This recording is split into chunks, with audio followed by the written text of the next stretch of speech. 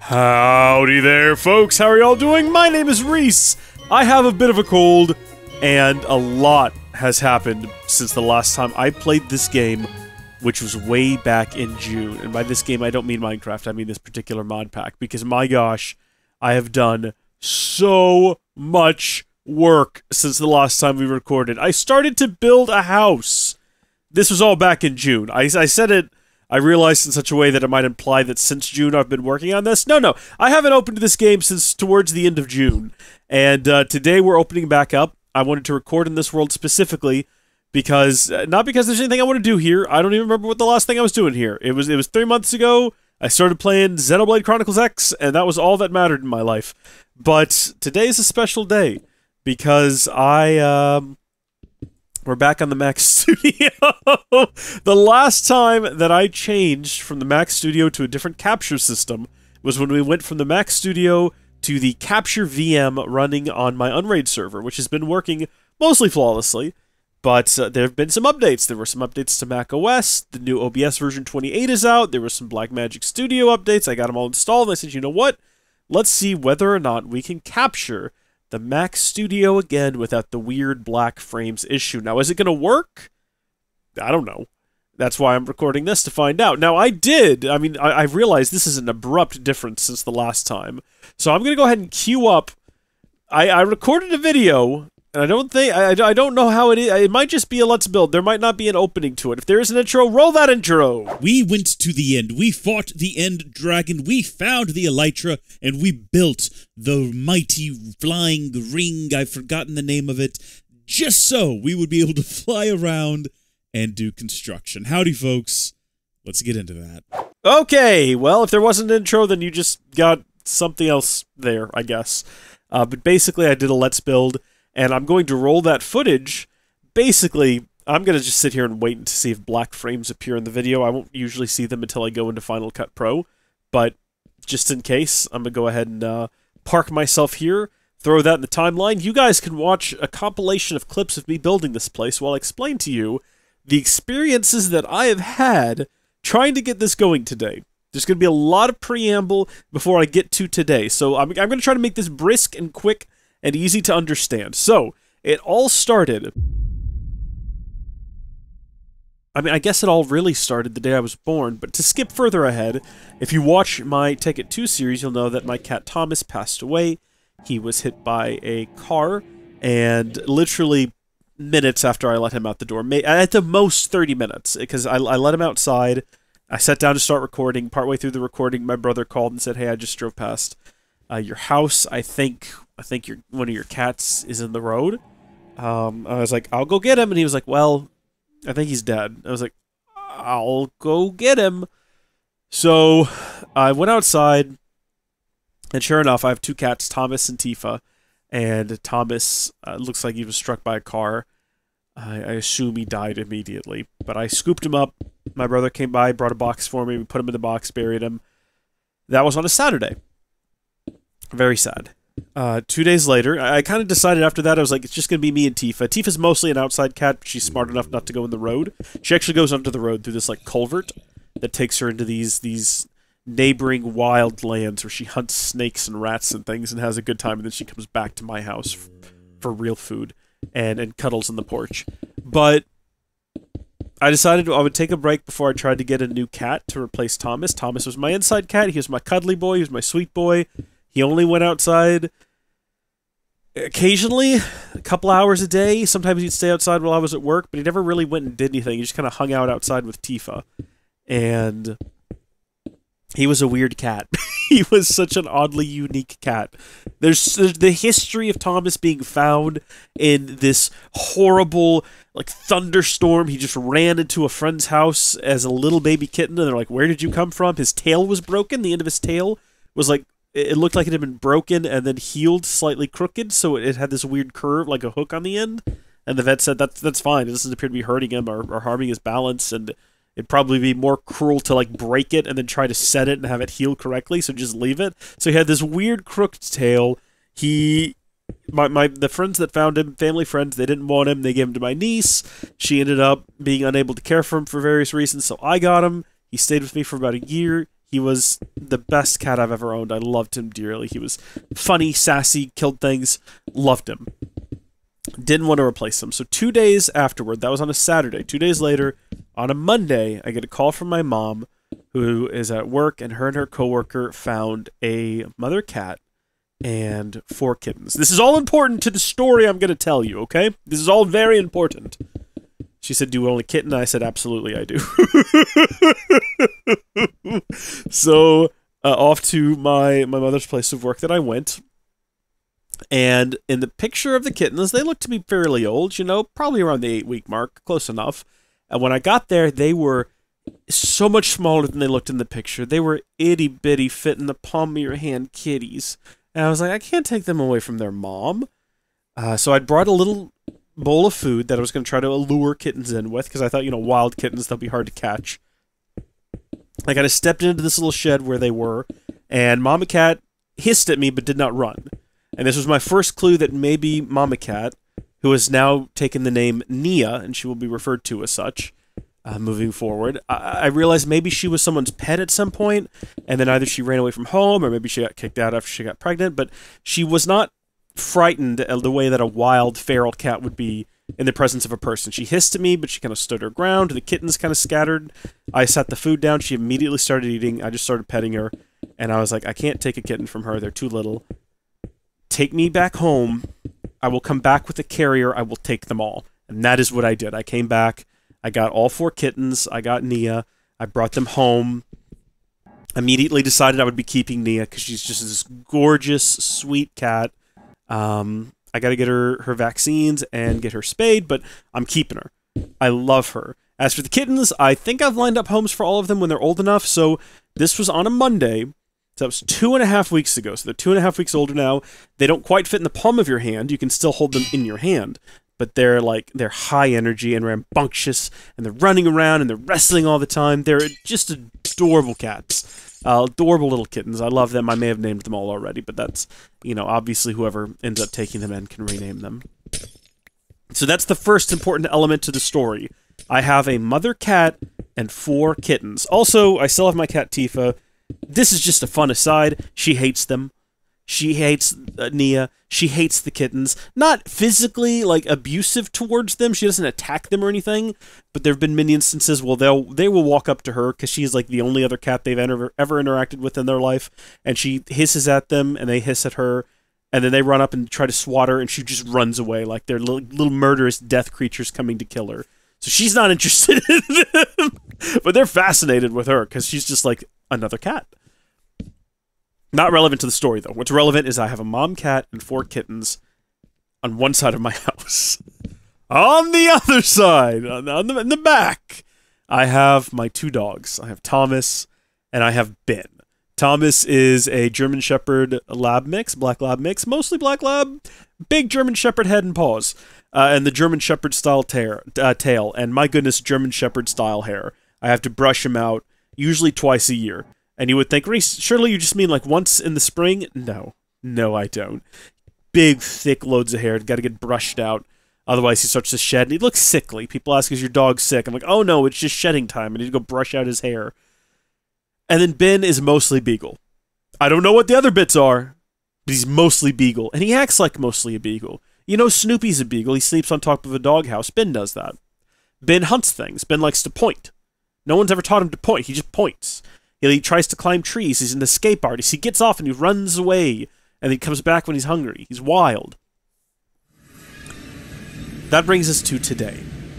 I've decided that today, with all of these updates, I'm going to attempt to swap out the capture card from the big Unraid server into the PCIe enclosure that is plugged into the Mac Studio.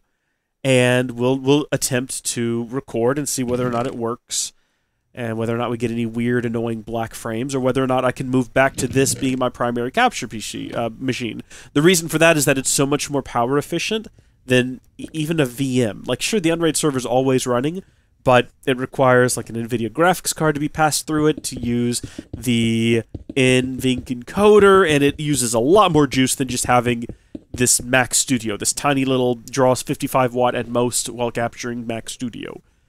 And electricity is expensive right now. Electricity is very expensive right now. We're exporting a lot of our natural gas to Europe at the moment because they're dealing with the whole Putin situation. Putin be Putin, you know what I mean? So, and we're not collecting enough of the natural gas that we have here because of, well, we won't get into that. It gets into weird political limits. But anyway, electricity prices have gone up. Trying to use less power. Also trying to put less heat into my home that then has to be removed by the air conditioning unit.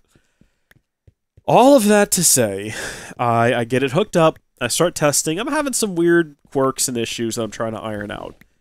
And then we get to the moment where it goes into complete chaos. So I'm sitting here, I'm struggling with this, and I kind of vaguely hear a lawnmower in the distance, and the lawnmower starts getting closer and closer and closer, and I get up and I peek out the window, and the kittens have scattered, because the lawnmower has terrified them. I'm like, oh no, I gotta go get the kittens.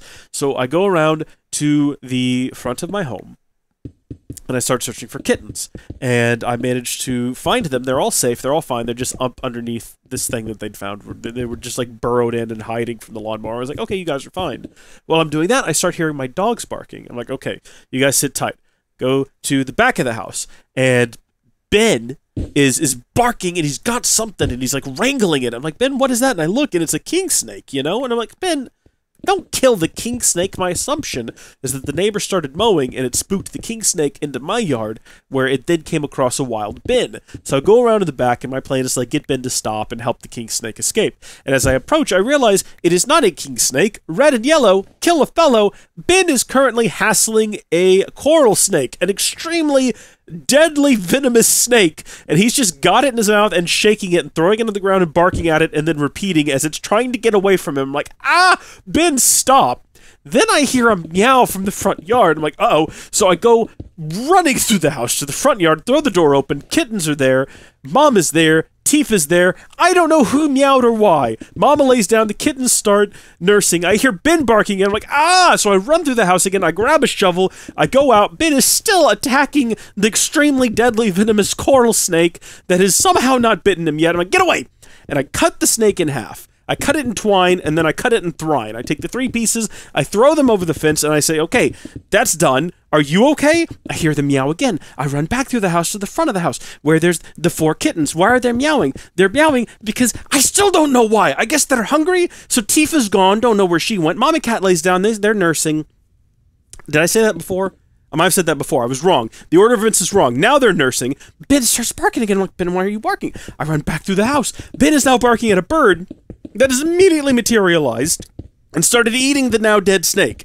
I'm like, Ben, right, pick Ben up, twist him around, hold him up, look at him from every angle, make sure that he's not been bitten by a snake. No snake bites seen yet. Now, this was about 2 hours ago.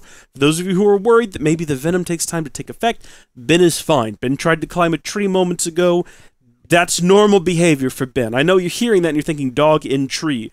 Unusual. Wrong! Ben loves to try to climb the tree. He can't, because he's a dog, but he always tries, because there's squirrels in the tree, and it is in Ben's nature to seek and hunt small thing, right? Except for cats. Ben loves cats. Ben's very sweet. He's very sweet to things that he knows. Not so much to things that slither and things that fly. So he's now barking at this bird, and I'm like, Ben, stop. And Kylo is just there throughout all of this. I know I said I have 2 dogs. What was Kylo doing this whole time? Absolutely nothing. Kylo is the best dog. He's just sitting there watching me run back and forth as the insanity unfolds. He'll kind of get up and he'll look at what Ben's doing, and then he'll go lay back down. He does not care. So I go back to the front and I check. Mowing is stopped. Cat and kittens taking a nap. I'm like, okay, Ben is fine, everything's fine. I come back here, I start working again, I kind of get everything ready to record. I'm like, okay, I'm going to record now. I get up one more time to check and make sure that the kittens are okay. The kittens are gone. I don't see them from the window. So I go into a panic. I was like, oh gosh. So I run back around. I throw the door open. They're just at the front door. They're just hanging out at the front door. They're so close to the wall that I couldn't see them through the window, but they're there and they're okay. And I'm like, okay, good. I go back around. Ben is dead. I panic. I throw the door open. Ben gets up. Ben was napping. Ben is not dead. Ben is fine. Ben is tail wagging, tongue out, panting. I'm like, oh, I'm so sorry I woke you up from your nap. I close the door. I come back here. I feel bad for Ben because he was taking a nap. I guess he was tired from trying to climb the tree. and he's fine. Kylo is fine. Tifa's fine. Nia's fine. Kittens are fine. Everything is fine. How is this, though? Is this working?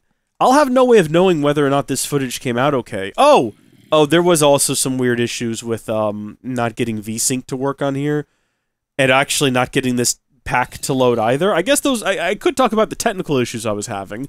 Hopefully you've enjoyed that little montage, if I can find the video of me building this place. I can't wait to open that up in the editor and see things that I've forgotten. I don't know. Maybe there's... I don't remember what I was doing the last time I played this pack. I don't even know what this is. An engineer's workbench? Oh, wait, didn't we make a weapon with this at one point? I've got niter? Was I using a resource pack with this? I can't remember now. Did I maybe have Sphax installed, but none of the mods? I don't know. I decided to go with polished diorite. I remember this because I wanted to be able... I wanted to use vanilla blocks for the construction of this place. Because in my head, I thought that maybe I would want to take this building out and put it into a different world. Building? What? How long have I had this? Was I using this? Why do I not remember any of this? Anyway, I couldn't get this pack to launch inside of PolyMC or MultiMC, and I had to download the actual FTB launcher, which, I mean, to be fair, they have a Linux version. It downloads as a .sh file that you have to give permission to run, and then run in terminal, which is odd. Why not like a Debian package? Why not have it up in apt or as a flat pack? I don't know. But to be fair, it does work. It's only got like one ad on it. It's fine. I don't know if I'm going to be continuing this series. For those of you who don't know, who are watching this on Howdy Folks LP, this series did not start on Howdy Folks LP. This series started on Howdy Folks Gaming. In 2021? It may have been really early 2021. And this has been the longest running series I've ever had. Not in terms of total episodes, but in terms of the fact that actually Valhalla is definitely longer running, I suppose. This is the longest running Minecraft series. Just by which I mean from the day I started capturing it till today. It's been almost 2 years. It's insane. But I don't know if I'm going to continue it because I don't know what we were doing and I don't even know what to pursue. I know we built the crafting grid. That's cool. Throw all this nonsense in here. I don't even know what I was going for with this construction. I don't know what I was going to try to build. Maybe just put a roof on it and call it a day. That could work. That could actually work just fine. Have to move the solar panel up there. I do remember not wanting to move these machines for some reason. So I just kind of left them all down here with the cables attached and just kind of run underground. I'll have to move them at some point. But basically, I just wanted to test and see whether or not this was all going to work. Or whether or not we have to pull that capture card out of the enclosure, stick it back into the Unraid server, put that back into the rack and power it all back on and go back to using that. And the only way I'm going to know is when I edit this video. So I'm going to put up on screen whether or not it worked.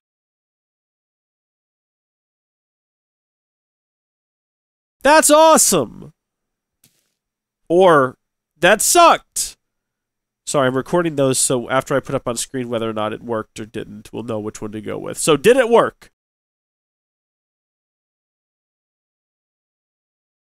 Cool. Or not cool. I'm gonna stop recording now. I'm still kind of sick. I still have a bit of a cold. I'm gonna go check on Ben again. I know he's okay. He had no bite marks. And it's been a couple hours now, and he's acting perfectly normally. But still. I mean, well, no, he's acting perfectly normal for Ben. It's all relative. Relative to the way that Ben would normally act, Ben is acting fine.